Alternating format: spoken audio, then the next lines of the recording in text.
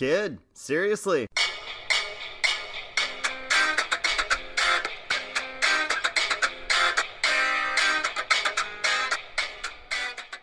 Welcome to a glorious return of the Kids Seriously podcast. We're the only podcast around that convinces you are beaten and it's useless to resist. Over there, it's Luke Neitzel, who has no sister. And over here, it's Maya Madrid, who has Rachel. Rachel's my sister. Every so often, we get together to discuss news in the realm of Star Wars and other parts of the world that tickle our fancy, answer some questions that Kids Seriously got, and review an episode from the Clone Wars series. Today marks the beginning of the second season. A new name, new changes, a new rocket, a new planet. It's time to talk about our biggest change. In the immortal words of Jack Black and the greatest and best song in the world, look into my eyes and it's easy to see. 1 and 1 make 2, 2 and 1 make 3. It is destiny. Kids Seriously is proud to announce our newest host, who will be with us as time allows, in timing that has honestly been a long time coming. We welcome Mark Neitzel. Mark Neitzel, how are you? I'm great, thank you. I think that's the closest I've ever been to being serenaded before. Well, I'm glad if it was anybody that could do it, it would be me. Because as our viewers and listeners don't know, I was actually friends with you before I was friends with Luke. And so now you're going to kind of take the role in my life that Jim has taken in your brother's. Luke, what say you? In fairness, I was friends with Mark before you were. You were never friends with him. He picked on you, and I enjoyed it. Actually, we didn't. We got along fabulously. So, Yeah. This is a pretty good opportunity for us to gang up on you. Oh, that's not good. Well, what's going on with you, Mr. Neitzel? I'm doing good, thank you. I'm really, really excited to talk about this cartoon that I just saw for the first time. Nice. It should be a good one. Luke, what about you? What's new with you? I'm on vacation. You're on vacation? I am on vacation. I'm very excited. You're on a staycation. Well, no, I'm going to Chicago tomorrow because my son is a very big Dortmund fan, Borussia Dortmund, yes. And they are playing Manchester City at Soldier Field tomorrow. And what's Jim doing? He'll be thinking about me okay. while I'm there. And then it turned out we were also going to the Fire versus Toronto on Saturday, so we just decided to get a hotel and make a guys' weekend in Chicago, so I am not working. And if I didn't have a horrible cold, I'd probably be a bottle of wine down already. All right. Well, I have some kidney stone news for you all. Fantastic. That's exactly what I want to hear about your urethra. I know. I knew you were on the edge of your seat, so I wanted to let you know that I have to eat more carbohydrates and drink more water, and I don't know how to feel about that. But I just want to keep everybody in the loop. One of the big storylines from season 1 was my kidney stone, and I just wanted to keep everybody abreast of how there are going to be no more kidney stones, and we won't have to miss any more weeks. Which is too bad, because I have a 24-pack of Coke that I was going to send you home with. And can I just say that is the first time we've ever used the word big when describing anything about his genitals? You can say that. I'm moving on, gentlemen. Rumor. You can edit it out. That's fine. No, it's fine. Rumors abound that J.J. Abrams is not a fan of the show. So we're not doing bumpers anymore in season 2? Oh, are we not doing a bumper? Did you want to do a bumper? But yeah. How about we? How long do I want to wait? How about we go to the news?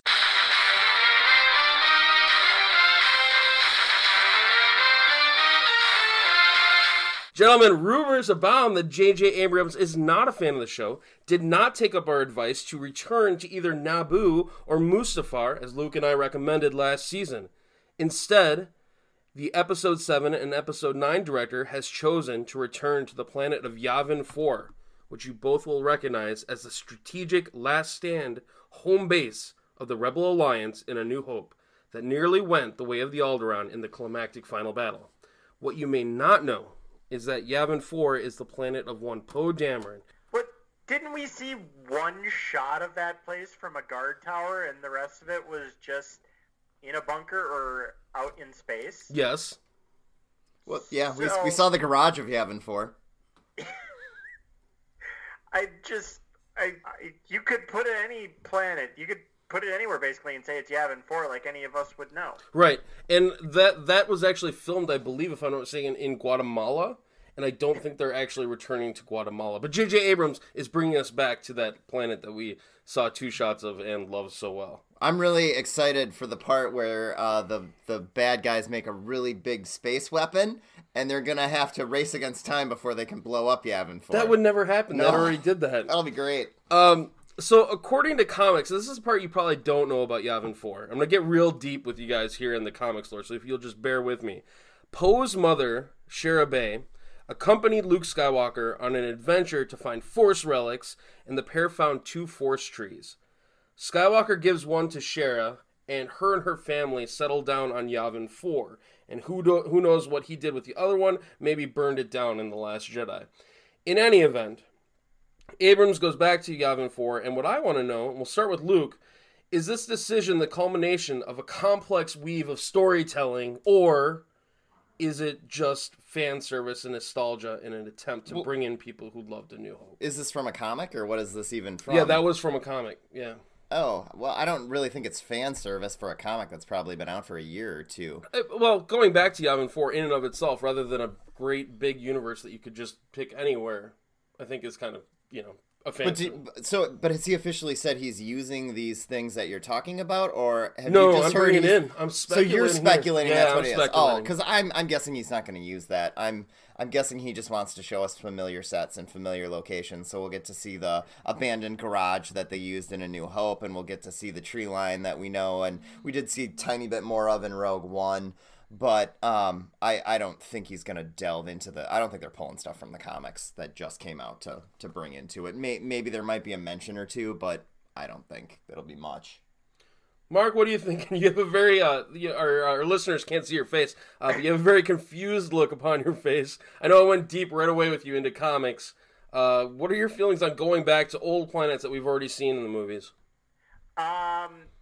I am not that excited about it. I am interested in new stuff. I've seen Yavin, 4? Yep. Yeah, have you seen Yavin 1, 2, I've and 3? seen it in 2 different shots in one movie, and it's very unremarkable. Give me something new. Give me something interesting. Give me anything. I mean, I feel like 99% of the people who are in there aren't even going to know what Yavin 4 is. So it doesn't, nope, no thank you. Judging by your comments, is it fair to say that you're a bigger fan of Last Jedi versus Force Awakens? And if so, are you kind of looking forward to J.J. Abrams doing Episode 9, or are you kind of apprehensive about it? Yes, I am a bigger fan of Last Jedi than I am of Force Awakens. However, I am a big J.J. Abrams fan, so, yeah, I mean, if he gives me something new, I like what he can do. I like a lot of his work, but I don't want to see Star Wars again. I don't want to see Empire Strikes Back again. I want to see something new in this universe. I tend to agree with you on that, Mark. Like, I don't want fan service I don't want to go back to Yavin 4 just to go back to Yavin 4. And I think, I want to believe that J.J. Abrams went in there and said, we're going to remake Star Wars, we're going to have all these callbacks, and we're going to basically, if you talk to Luke, make the exact same movie. And I think they did that so that they could make people feel like they had ownership over this new universe. And my hope is that J.J. Abrams kind of spreads his wings in a fashion similar in some ways to Rian Johnson. I think I am the lone duck, the lone wolf on this panel here who didn't care for The Last Jedi as much. But I think we're all kind of in agreement that we would like to see something new. Well, and I think there's a difference between having callbacks to things versus just remaking things. So I'm fine if you go to planets that we've already seen, especially if it makes sense to the story. It's just don't recreate the story. Right. That's all I want. So I really don't have a problem if we go to Yavin 4. I personally liked seeing it in Rogue One, but have a real reason to do it other than to just show us Yavin 4. I guess in response to that, I'd say there are so many planets in the Star Wars universe, and Yavin 4 is kind of very coincidental. It is the home of the rebels at the time in Rogue One and at the time of A New Hope. And it just also happens to be where Poe Dameron, the best starfighter, is from. And there are so many coincidences in the Star Wars universe when you talk about 3PO, ending up with Luke Skywalker and having him being created by Anakin Skywalker. Like, the whole thing just kind of, it has to come natural. It has to be natural in the storytelling. And if it is, then I'll be fine with it. Yeah, but I think part of my problem with where things are going is that there's such a reliance on these connections and coincidence is that it winds up kind of hampering the story because they're not able to break free of this.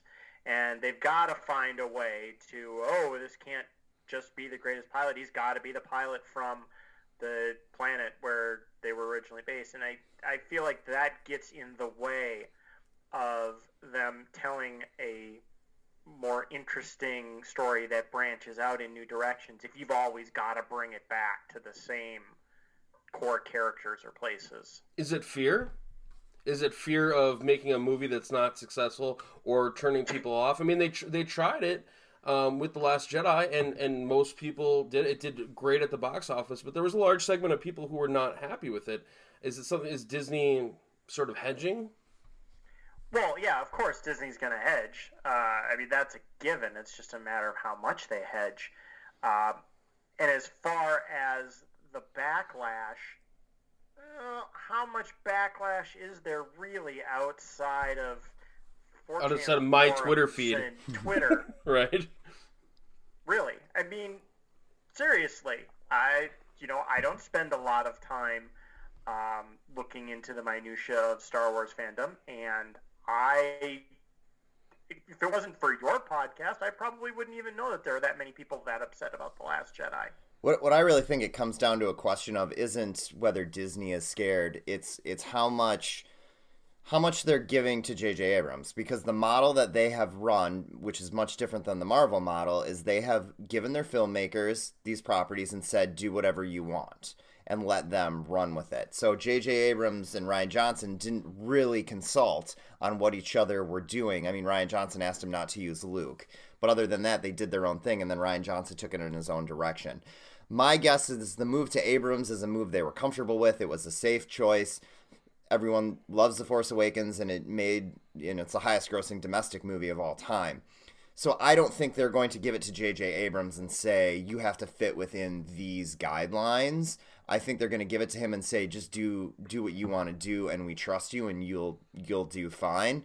And I don't think that J.J. Abrams is going to just remake Return of the Jedi. I really think he is going to try and do his own thing, because I think he had learned some lessons from Star Trek about that when he basically did that with the second movie there, and it didn't go so well. They wanted Force Awakens to be a reset to bring people back in that were upset with the prequels, and then they wanted it to expand, and I think that's what he wanted, and I think that's how he'll take it. So I'm not overly concerned that he's going to go back to some of his old tricks. Now, maybe I'm having trouble with the timeline a little bit, and you guys could help me out here, but do you think that the move to Abrams is more a fear of all the director problems they had on Rogue One, on Episode 9 itself with Colin Trevorrow, and I'm not sure with like the Solo, like how that all did. Abrams come on after Lord Miller left Solo, but they just had a lot of director problems. So is it specific to that, or is it specific to Rian Johnson? I would kind of argue it was specific to the other director problems as far as their comfort level. Why does Disney need to feel comforted?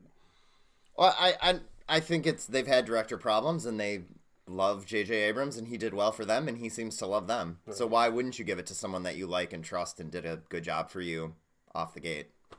Seems like a simple, logical choice to me. I mean, let's be honest. When these movies first came out and they announced that they were hiring Rian Johnson, we were all surprised that J.J. Abrams wasn't doing all three movies anyway. So I don't think that this is them being afraid of what happened with Rian Johnson or with Solo. It's just, we don't like Trevorrow. Abrams is willing to do it. We like him. He's in. Yeah. I also think, honestly, it would be a good move just because it would create a coherent, or at least a more coherent vision between the three movies. With the other Star Wars trilogies, you had Lucas as the primary guest showrunner to keep that vision going through in all three. And obviously, there was a pretty big disconnect in theme and tone between Force Awakens and The Last Jedi. So maybe if Disney's actually considering the art of it, maybe there's a certain amount of wanting to bring him back and at least try and get kind of a consistency for the three movies overall. And that makes sense because you look at the moves since then and putting Rian Johnson in charge of his own series, his own trilogy, and then Weiss and Benioff doing their series of movies. We don't know how many of those. It looks like maybe they are looking for more of a continual flavor with that. So in any event, we have to move on because Luke is giving me the hurry up and get to the next topic. We're going to go to our next segment, and this segment is Polynesia's favorite segment. It's sponsored by David Byrne, and it's Am I Right or Am I Wrong? Now, because we have two players, our champion, Luke, is going to need to face another human being, his brother, in an epic struggle that puts family members against each other in a battle to the death, not unlike the Civil War, both the United States and Marvel, as well as the varying opinions of the greatness of Dinosaurs TV show from 1991 to 1994. Did you ever watch that show? I am familiar with what it is. You didn't watch it? No. I know not the mama. Yeah, there you go. Yeah. That's what I was looking for. I can't, unfortunately, Mark, I can't give you a point for that. We haven't rung the bell yet. But here's how the two-player game is going to work. There's still 7 questions. Our champion's going to go first in the first round. Challenger will go first in the second round, and vice versa. We're going to do it like a serpentine fantasy football draft. And at the end of each question, the point will go to whoever is correct, or if the answers are similar, whatever answer I like better. Unless you're both wrong, of course, and then neither of you gets a point. If there's a draw, it's a draw. It's like soccer. There's no overtime. Okay, we're not doing golden goal. We're not going to go to extra time and play for penalties. It'll be a draw. Okay, to be the champion, Mark Neitzel will have to beat Luke Neitzel. Mark Neitzel, our challenger, in his initial bout. Mark, are you ready? Sure. Go for it. Our champion, Luke Neitzel, trying to bring that streak to 3 with an undefeated record of 2-0. Luke? 4. Is it 4? It's 4. I thought I'd be that might have bringing been it the to case. 4. Yeah. Sorry, so it's 3-0. Ready to go for it. Luke, are you ready? Sure. All right. Question number 1. Luke will start. Mark Hamill has been sending funny tweets about J.J. Abrams casting an empty robe in the next film, while additionally taking pot shots at Nimrods getting too bent out of shape about their childhoods. Luke, call your shot. Is Luke Skywalker in Episode 9 as a Force Ghost? Yeah, I said that last week when we talked about it. He'll 100% be in it as a Force Ghost, and he just likes having fun on Twitter, and he's funny on Twitter. So he's going to stir up whatever he can. But I have absolutely no doubts with J.J. Abrams behind the helm that he will be there as a Force Ghost 100%. Mark, what say you? No, he is going to have a stroke in November of this year and be unable to film. Wow. Originally, I had yes, but I'm going to go with Mark and give him the point for the creativity. That was, I didn't see that coming. So Mark is up 1-0. Early lead for the challenger. This question goes to Mark. Boys, DC United is in the dumps. Despite opening Audi Field with great fanfare, the team sits 13 points behind Montreal for the final spot in the MLS Eastern Division. All is not lost, however, because Wayne Rooney himself has suited up for MLS's historic flagship franchise and helped inspire a 3-1 victory with his superior passing and his general English strong-willedness, whatever that means. Additionally, DC has a whopping 4 games in hand over Philadelphia, whom they trail, and 6 more games to play than either Montreal or our beloved Fire. Mark, are DC United going to rise from the dead and play like they did against Vancouver and make the playoffs, or was last weekend a one-hit wonder to make us all forget who DC United really is? What say you? Point of clarification, is Ben Olsen still the coach? Yes, he is. They're going nowhere. They're done. Yeah, I mean they'd have to score it. They have to pull like 2.1 points a game in order to get that, which is historic pace to win. And I'm sorry, Wayne Rooney is not enough. Mark, you've watched enough Everton to know that Wayne Rooney isn't going to be what pulls you out of this. That doesn't make your defense better. That doesn't. They beat Vancouver, who had to travel as far as anyone had to travel to get there, and is one of the most uninspiring teams to watch ever. So I'm not going to take a lot away from that win. I mean, Cincinnati probably would have beat Vancouver on that day flying over. So no, this is not a team going anywhere. Wayne Rooney is half a step above re-signing Freddie Adu. Nice. Well, I don't know. He played pretty well in his first game, so I think I'll bid the Vegas lights for that. Here's what I'm gonna say. I'm going to award the point to neither of you. Not because I don't agree. This team is not going to make the playoffs, but they will play a lot better and a lot better than each of you are saying. So the score remains 1-0 to Mark. Question number 3. This goes to Luke first. Hasbro is coming out with a special toy set of Chewbacca and the Porgs. And as soon as it was announced, the squeeing of young Star Wars fans could be heard from time zone to time zone as they took a short break from drawing pictures of Reylo. But that's not what I'm going to ask you about. Guys, in all of Star Wars history, what was the best Star Wars toy? The best Star Wars toy. Well, Mark had most of the better ones, but the one that I loved was I had the Rancor, and his mouth opened just wide enough to fit the legs of another Star Wars guy. He couldn't get the whole thing in the Rancor, but he could at least chew the legs up every time, and it was pretty badass. Mark? I would like to point out that I also had a Rancor as a child, but I didn't break the arm off of mine, so mine is still in better condition. In fairness, Luke cut the arm off of mine. Fair enough.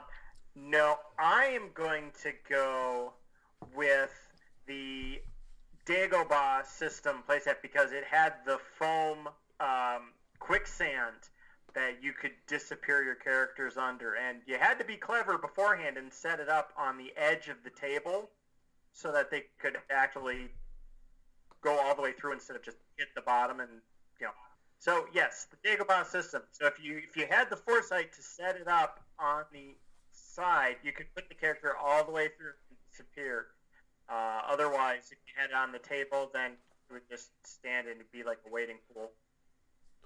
You each have better answers than what I had. I think it's very clear that you had parents who loved you a lot more than I did, because I just had the actual action figures. I didn't even get like spaceships or much less a Rancor who I could tear the arm off, or Dagobah. My answer was Lobot, followed by Wedge. Those were our favorites in our family.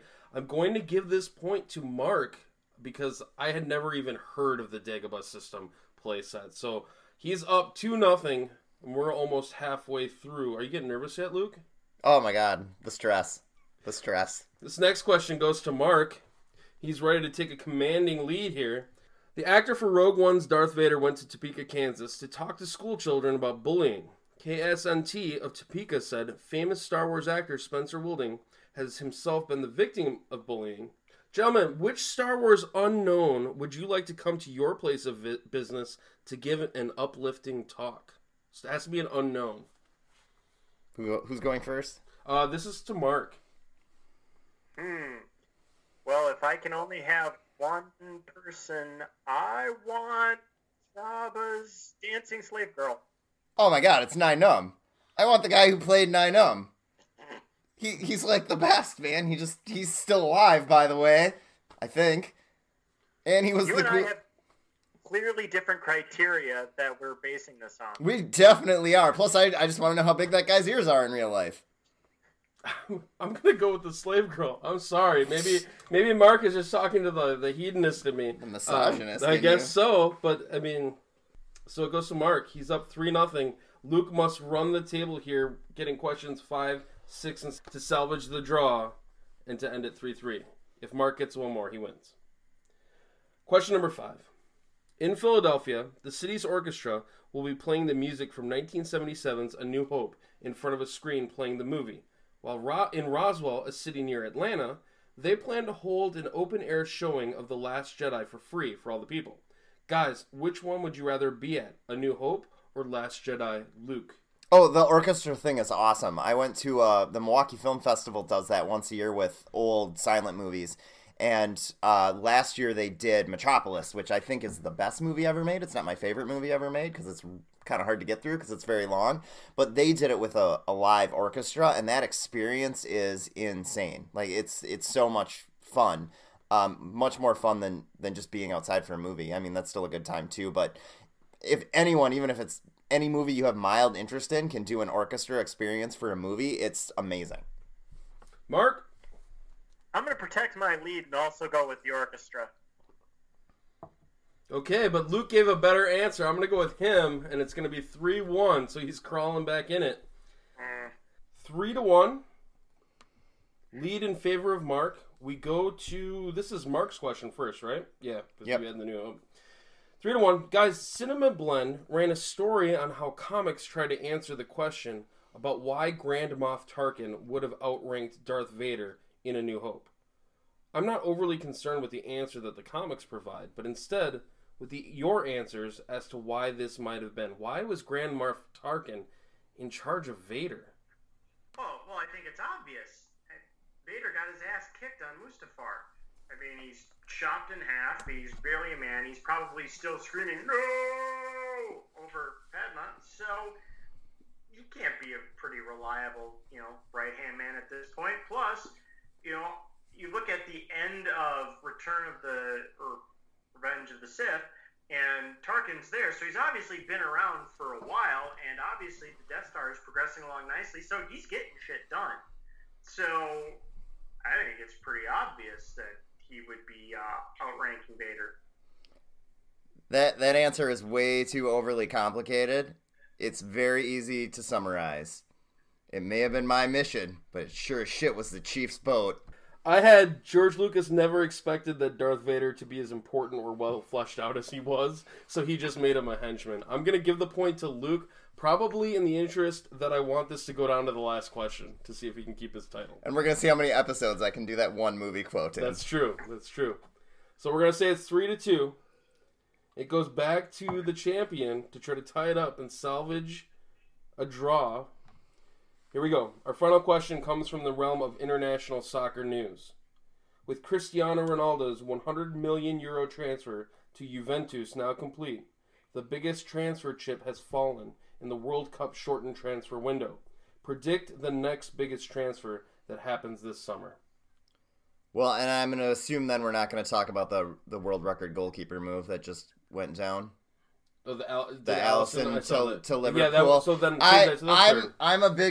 I'm a big believer that the package Hazard Courtois deal to Madrid is going to happen by the next time we record, and it's going to be sweet because Chelsea's going to suck, and it's going to be amazing. Mark?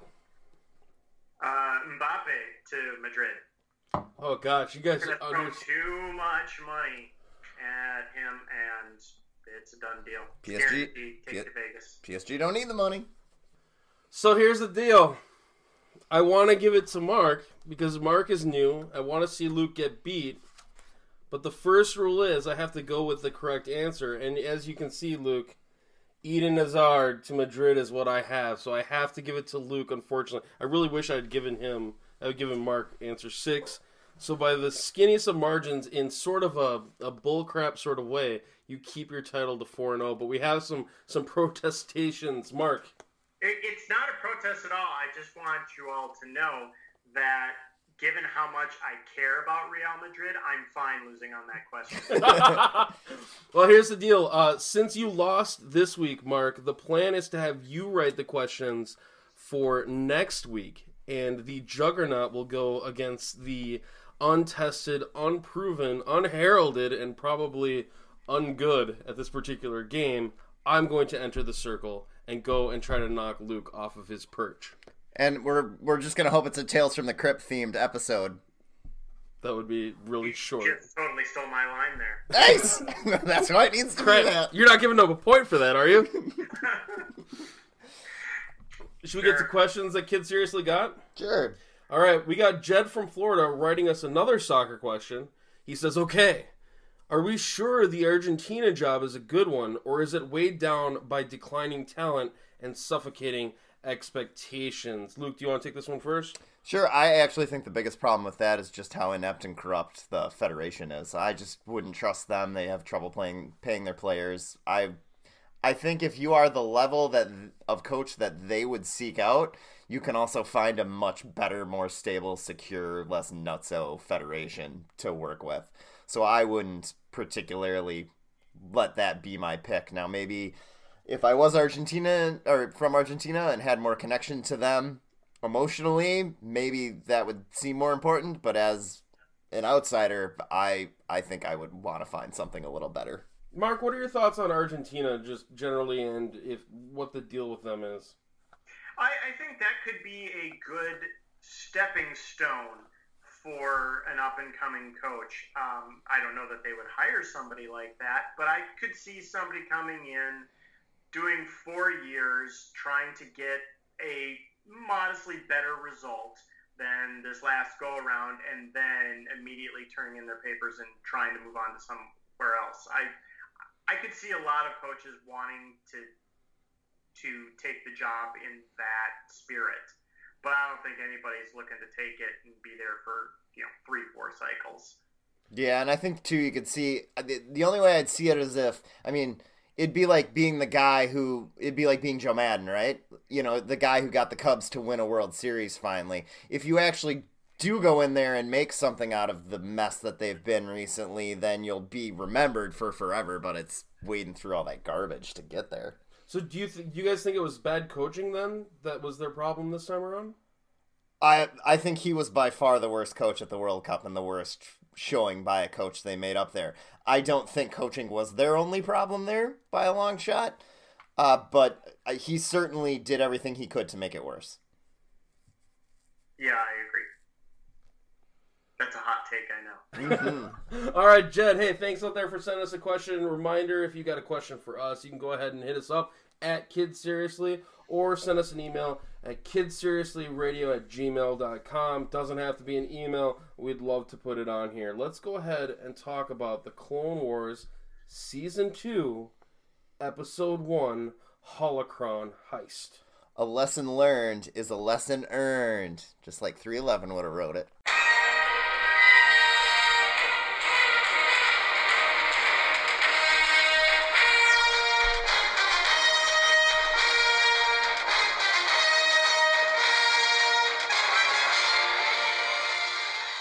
Written by Paul Dini of the Batman animated series fame and directed by Justin Ridge, who brought us Rookies and also brought us the Gungan General.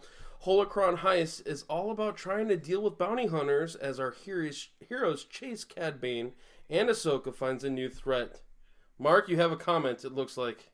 Yeah, I just want to say, before we even get started, that this is the first Star Wars on TV that I have seen since Ewoks: The Battle of Endor in 1985. So I'm really coming in cold. Now, I hate to, deliver a spoiler right away here, but I'm dying to know which one was better.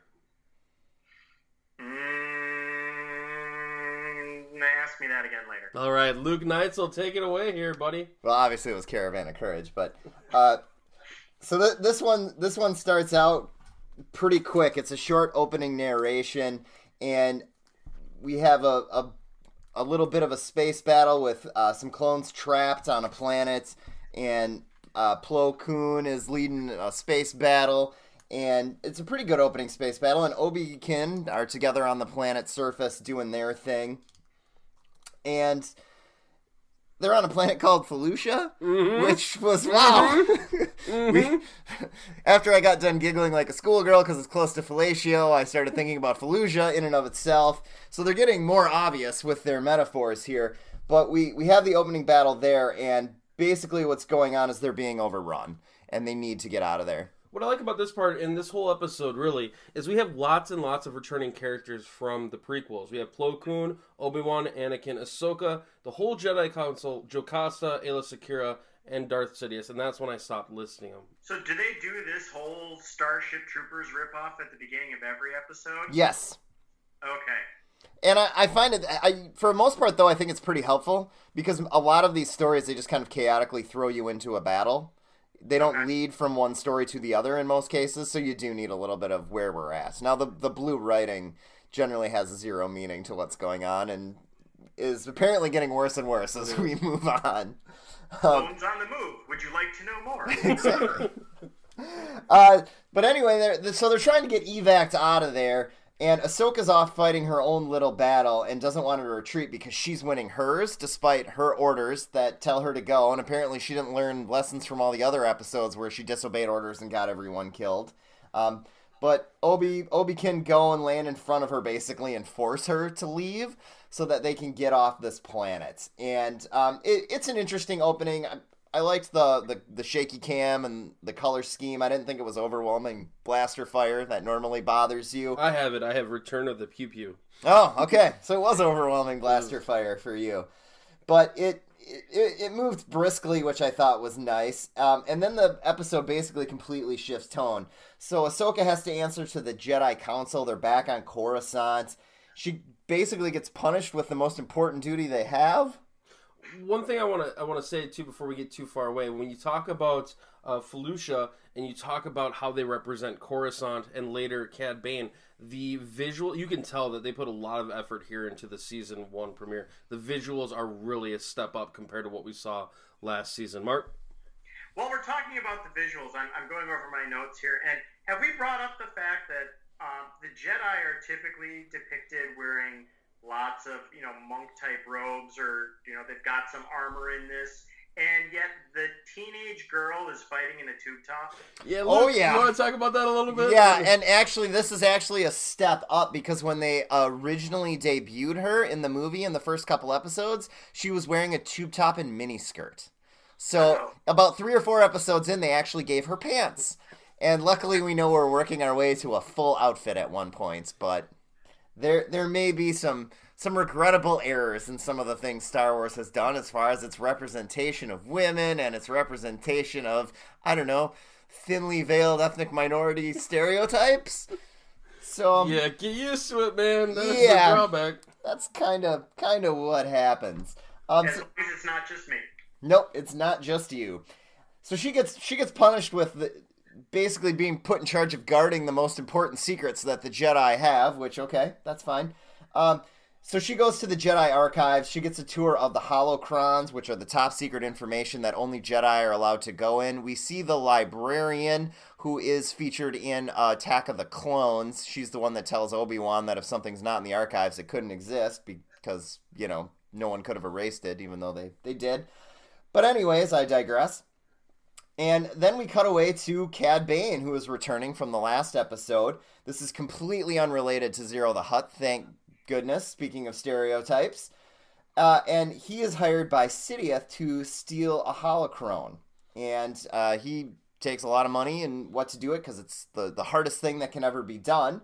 And we know immediately how hard it is, because Yoda immediately senses that someone's going to steal holocrons. Okay, I don't know if anybody else noticed this, but right when he's feeling a disturbance in the Force and he's making that kind of pain face, there was a little low bass line that played in the background, and I swear to God, the first time I saw it, I thought he was having like a bowel movement. That sounds about right. I did not notice that. Watch it. It's there.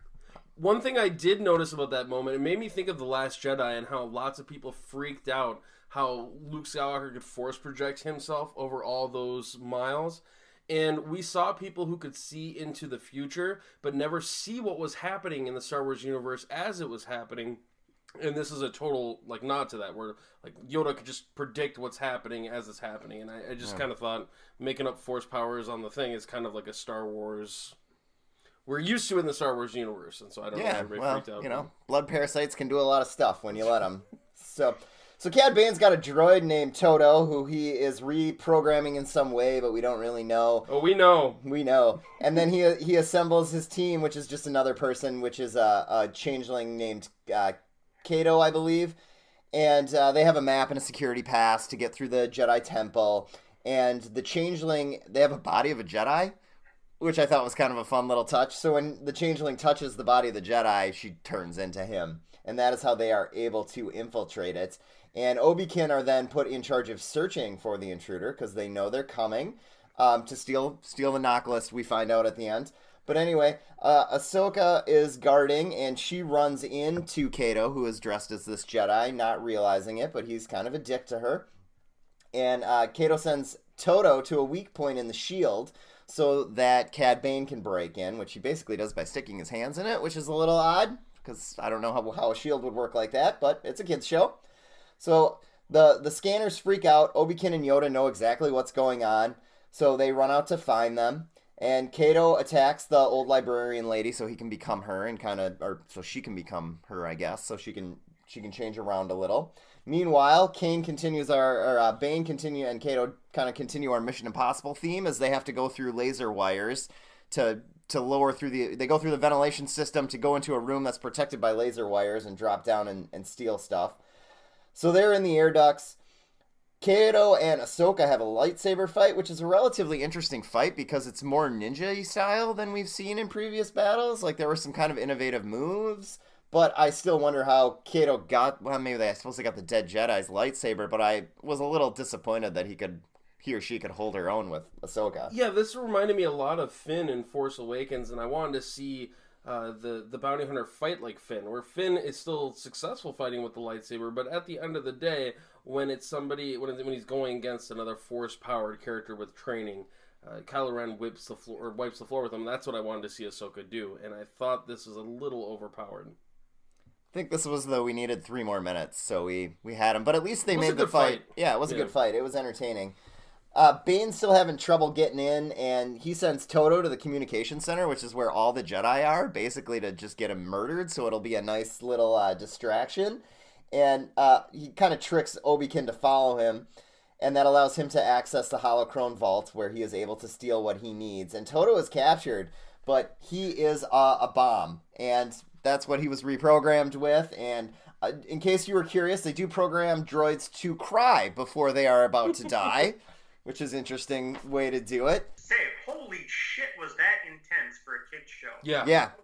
Not expecting that at all. I mean, I figured, okay, this is kind of one of those in between, kid shows with something for the adults, but I was just stunned and was actually a little upset considering how they kind of developed him up until that point. And this is not the first time that Justin Ridge has done this in the series. In Rookies, he had the straight up murder of a couple clone troopers, and the sort of shock and awe of clones dying or characters dying is something where at the beginning of season 1 they really struggled with tone. I think they're really starting to even out a little bit, but they're kind of evening out on the dark side. Wait, you found this episode as evened out in tone? No, evened out in tone in respect to other episodes, where this is becoming a very dark show, where it used to be up and down, where there's like happy Clone Wars and really kid-friendly stuff, and then really dark stuff, sometimes within moments of each other. The famous example is there's probably the 3rd or 4th episode where Plo Koon is out there in space in disabled ships, and the droids have these kind of can opener droids that are going and opening up the ships and sucking all the clone troopers into space. And you have these guys that are stranded in one of these ships, and the can opener is slowly opening their ship, and they all are realizing they're about to die, and they're screaming and they're crying and being sucked out into space. And it was really semi-devastating and amazing to see them doing this in a kids show. And the crescendo hits and the clone troopers fly out and are killed, and then the droid troopers are immediately like, there he goes, zip zip wowie, like making jokes. And it's something to be in that writing room, I would think, to put that all together. We've come a long way since every single Cobra troop is able to parachute out of his blown up plane. Yeah, it's slightly different. That is for sure. They blow up Toto. Kato's been subdued, but Bane still has the holochrome, and he is able to escape in a Jedi robe, which leads me to believe they didn't even need to bother with this other changeling. Why didn't they just throw a robe on and walk through the front door? Because apparently that worked. That's all you need. Yeah, but they're basically, Bane is going off to find Bola Rapol, who is a Greedo-like Jedi way out in the middle of space, and basically what we find out is the holochrome is the knock list. It is a list of all the kids they have identified as Force users that they want to bring in. Jedi babies that they want to bring into the Order. So Bane is basically going out to murder them. So it's, I suppose you're looking at Mission Impossible from the Soviet side. Maybe we're not all good guys. So Mark, Bane, man down. Exactly. Mark, they're dead. They're all fucking dead.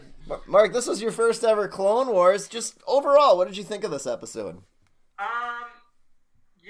So I really thought about it, and I really tried to come up with something interesting or unique or thought-provoking to say. And honestly, another hot take here for my first time out, but it was just a meh. it was all right. There are some things in it I really liked. That Cade Bane design is awesome. That's a guy I want to see more of. Like I said before, I was really shocked, in a good way, by when they killed R2 Wall-E. I thought that was really interesting. But it was more of a kid's show than I think I thought it was going to be going in. And I don't know. I mean, I'll watch it again for this podcast, obviously. But if I was just some random guy up at 2 a.m, found it on Netflix, I don't know that I would watch it again. Yeah, I think this episode was relatively routine and kind of felt like it was going through the motions. We've seen other ones that have kind of been setups for other episodes, and that's clearly what this was. And I take some positive from the fact that what I've kind of wanted is a larger connected universe and maybe some longer plot threads rather than kind of one-off things that are quickly resolved. So this could be setting that up, and I like that it made the universe feel bigger. Like they have this other Jedi who manages younglings in a whole nother part of the world. So there are things that I like that I think are going to push the overall arcs forward in the direction that I kind of want the whole series to go as a whole. But this episode in and of itself is not especially entertaining. It's just another episode. It's one that I will not remember 2 weeks from now when we're talking about it.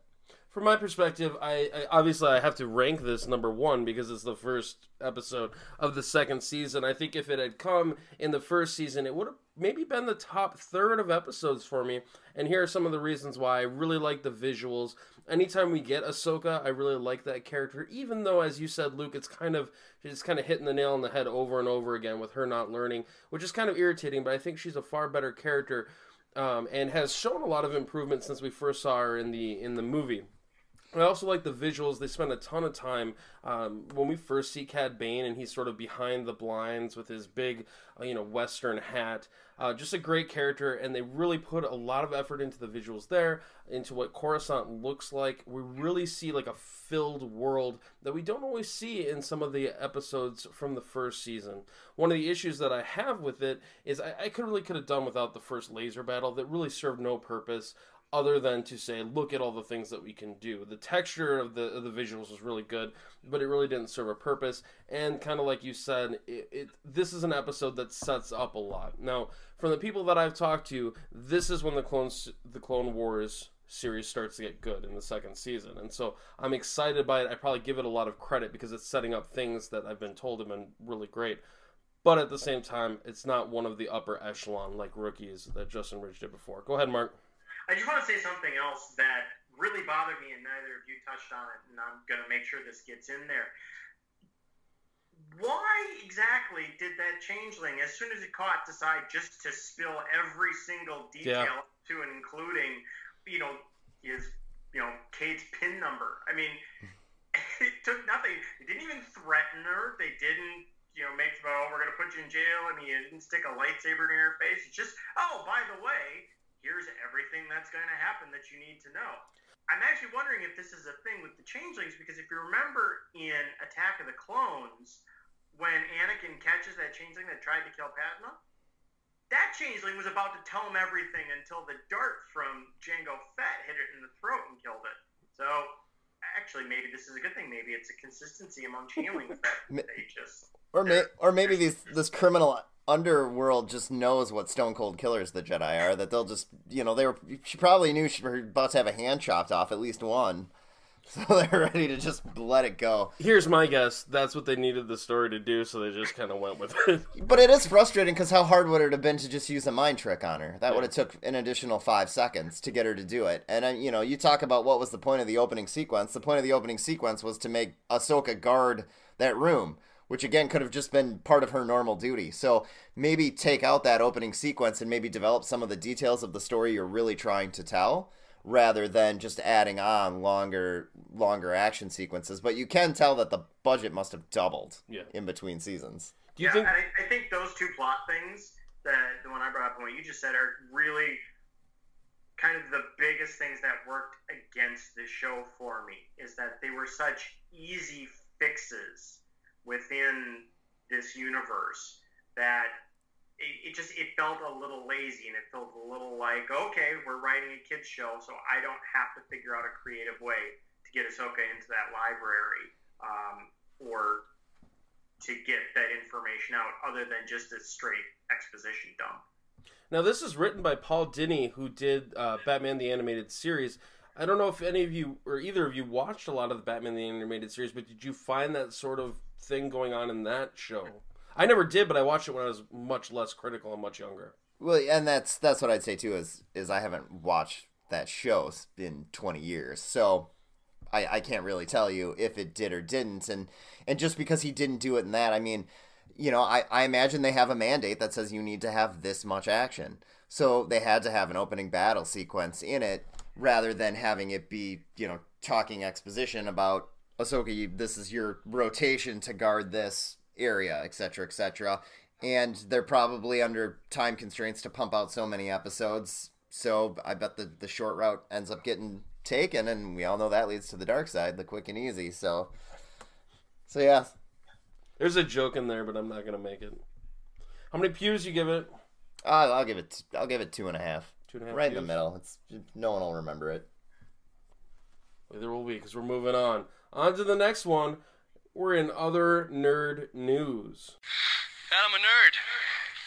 We have news for the beautiful people. There's a lot more of us in our review. Mark, this is the segment where we ask you about other parts in your life, other nerd stuff that you are into. We'll start with Luke here. What other nerd stuff has got you going this week? Well, first off, we should have probably led with the fact that they announced they're making new Clone Wars episodes, 12 new episodes. I didn't see that, man. I've been kind of busy. Holy cow. They announced that today. They're going to be making 12 new episodes. They don't know when they're going to launch, but they're going to be on the new Disney streaming platform. Oh, so, great. But it could be over a year before they come out, so we'll have to crank through these episodes. But other than that, I saw Ant-Man and the Wasp this last weekend with Jem. Of course. Yeah, it was good. I enjoy those ones. The plot is ridiculous. It makes no sense, and it's relatively dumb. But they're just fun to watch because you don't really care about the plot in those movies. That's not the point of it. I thought Evangeline Lilly's Wasp is awesome. I wish they would have done more of her because as much as they want to call it Ant-Man and the Wasp, it's still Ant-Man featuring the Wasp. But she does an awesome job. I love the fact that it's a female character that does not need anyone else. There isn't a single situation that she even really needs him for. Like he probably doesn't even need to be there. She could probably do everything they need, which even Black Widow, ends up having Captain America have to save her or whatever. So I thought that was cool, and it was also kind of nice to have a Marvel movie where the whole galaxy wasn't at stake. Like it's just lower stakes. It just affects the people. I don't think people will remember Ghost, but it was still a better villain than I think we're used to. I would kind of put it with the Baron Zemo type villain where it isn't going to steal the show like Loki or Thanos or Vulture, but it makes sense and you understand that character's motivations for why they're doing things. So I liked it. Excellent. I'm going to go next because basically I've just been watching Game of Thrones. I'm in the 3rd season, so nothing exciting has really gone on in my life other than that, and I don't want to talk about it because I don't want either of you bastards to let me know anything about it. So for me, I've been listening to some Jethro Tull, and that's been nice for me. And if you're out there and you like Jethro Tull or you like the flute, hey, go for it. Mark, what things have you been into? Just Jethro Tull's my favorite. What did they win the Grammy for? Metal band? Yeah, that's right. Yeah, they're my favorant metal band. Anything that makes Lars sad is okay in my book. Well said. Okay, so I don't know if you saw this yesterday. Matt Groening did an interview with the New York Times where he waded into the whole Apu Naspia Batalon controversy. Goodness gracious! I said, goodness gracious! I hope this is going in a good direction. I think so. And of course, like most liberalish white creators who make some problematic art, he put his foot in his mouth and talked about how he thought people were being outraged because it's a fun thing to do these days, and it was a lot of nonsense that you come to expect. But of course, it's on the topic of diversity and representation in art, and it is something that I think about a lot, and it segues nicely into what I got yesterday, which was Marvel's Volume 9 of G. Willow Wilson's Miss Marvel series. Do either of you know who that character is? Yeah, it's don't tell me Oh, I know her name. I'm assuming it's not Carol Danvers, since... No, that's Captain Marvel. That's Captain Marvel. Okay. Okay. She's in love with the Morales Spider-Man, isn't she? No. They are in a comic together, but no. I can't remember her first name. You gotta tell me now. Okay. Is it Kamala? It's not Kamala, is it? Is Kamala Khan. Okay. 15-year-old, second-generation Pakistani American. And, she's your typical 15-year-old. She's dealing with boys and puberty and coming of age, and also with the conflicts between her parents' Pakistani traditions and that of, her life in America. And through a whole plot thing we don't need to get into, one morning she basically wakes up with superpowers. And so she becomes kind of like in the vein of Spider-Man, a crime fighter. But it's really fantastic because it's written by this woman, G. Willow Wilson, who, even though she is a white woman, she lived in Egypt for many years. She married a Muslim man. She converted to Islam, and she came back. And so she has a really firm understanding of both American culture and sort of the Muslim culture, of what it's like to have to straddle those two worlds. She's an excellent writer in general, and it's a wonderful kind of the representation that we need that Apu is not. It really gives us different perspectives, different ways of looking at the same problems, and maybe some actual accurate portrayals of minorities that aren't just written by white men who want to assume they understand what the experience for a minority is. Right. It doesn't start out as a stereotype that we then try and flesh out in order to not feel bad about what we did. It starts out as a wholly realized real character. And it's not only refreshing in that, but it's also refreshing in that, so many of comics is recycling the same tropes and the same characters. And this is obviously a redoing of Spider-Man, but whereas Spider-Man really is kind of motivated by guilt and sort of, I have all this power, so I have this responsibility. She really kind of approaches it more as a gift, as this allows her to be the hero that she always wanted to be. And so it's a lot more positive. It's well drawn. It's just fantastic, and it's the kind of thing that I would recommend to everybody. People who don't read comics. I know if I had a daughter, this book would be in her crib. I just can't say enough about it. And Volume 9 came out yesterday, so I'm rereading Volume 8 to make sure that I'm up to speed on where the thing is before I start in on it, hopefully tomorrow. Well, you got a niece who likes superheroes. Mark, let me ask you two clarifying questions about Miss Marvel. And I kept having Kamala Harris in my head, and I realized that wasn't her name. It's Kamala Khan. Her powers are similar to Mr. Fantastic. Is that correct?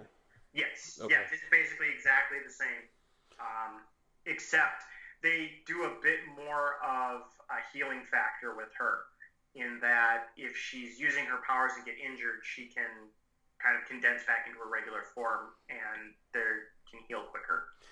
And the other question that I have is, and you kind of talked about, you didn't get into how she got her powers, but is she an Inhuman? I had heard that. Okay. She is.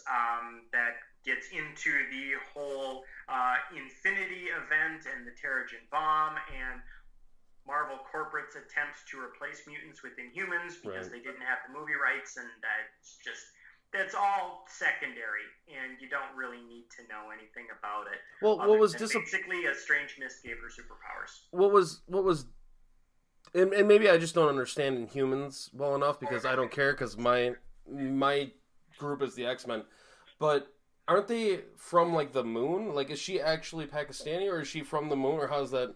The Terrigen mist is how they get their powers, I know, but...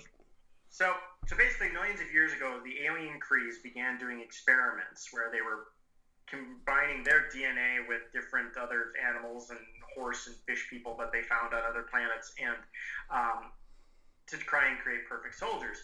And so obviously they experimented with people, and that created a breed called the Inhumans that for a long time they were a small clan basically that lived on the blue side of the moon, which the blue side is the only part of the moon that has oxygen.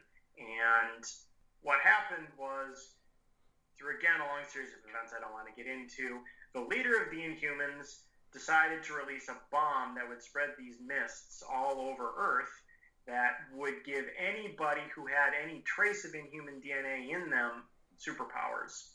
So she's a Pakistani American. She's literally a Pakistani. Yes. So basically, from millions of years ago, in her lineage, the Kree inserted some DNA, and so when these mists got released, it triggered her powers. Okay, and that was my misunderstanding, because I thought she was actually from the moon and somehow just came to this family, and I kind of wanted her to be Pakistani American, so I'm glad that you cleared that up for me. She is, because like I said, this whole plot was basically Marvel's idea of recreating mutants with a brand that Fox didn't own. Yeah. So they tried to make it as close to the mutant phenomenon as possible. So, hey, speaking about something that Fox doesn't own and that Disney doesn't own, it's us, and unfortunately our time has come to an end. Luke Neitzel, where can the adoring fans contact you at? At Luke_Neitzel. And Mark Neitzel, do you have a way that fans can talk to you, the newest star of the Kids Seriously podcast? After the performance I'm sure I put on tonight, I don't know that I want anybody contacting me, so no. If you want to contact Mark, you can just do it through the normal means. As for me, I am at Maya Madrid, and we are all 3 Kids Seriously, and we're out of here. Wait, before we go, wait. Can I say one thing? Yes. Thank you for the opportunity, and I hope that in 20 years, when they're doing the oral history of Kids Seriously, I am not referred to as the show's Poochie. No, your cousin Oliver.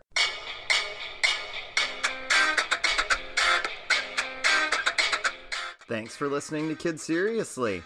If you didn't completely hate us, feel free to hit like, subscribe, or tell a friend about the show. If you want to write to us and tell us how much we suck, or just ask a question, you can reach us at kidseriouslyradio@gmail.com. Otherwise, hit us up on Twitter at KidSeriously. Thanks, and we'll see you next time.